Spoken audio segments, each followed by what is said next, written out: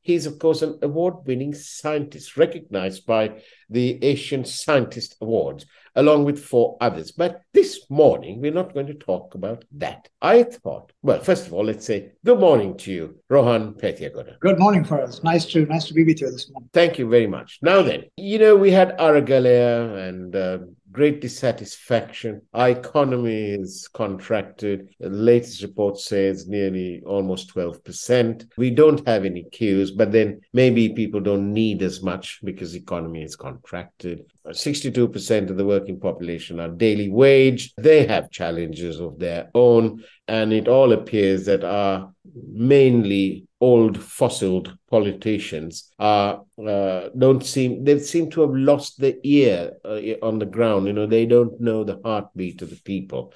So whilst most people are yearning for elections and a change for the better, I thought I'd ask you, where can our youth, who will make up the bulk of our population, voting population, where can we look for inspiration, for solid leadership to take Sri Lanka and make Sri Lanka a full use of Sri Lanka's potential, and where the opportunities will be so much that the brain drain will actually turn into a brain return? I think the problem here for us is that we shouldn't look at just what the youth want, because everybody wants jobs, we want prosperity, we want lower prices. There's a list of desiderata that we can trot out about what we want, what we hope for, and what we hope politicians will give us.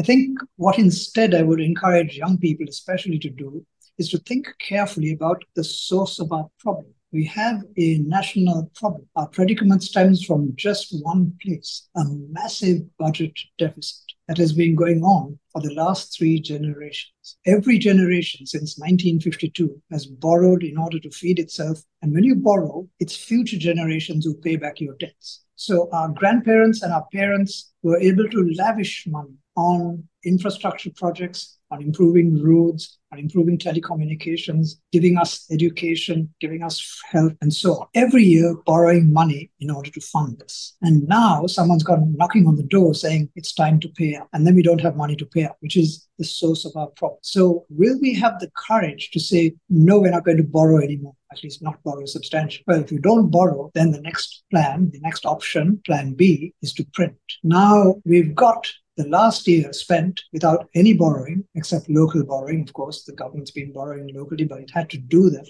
in order to stem inflation. But government borrowing, I think, will go down as the year progresses. And then not borrowing from overseas sources, which is because they don't trust us to pay back anymore. So I think we've got a new reality emerging that we're going to have to earn the money we spend and not just borrow it.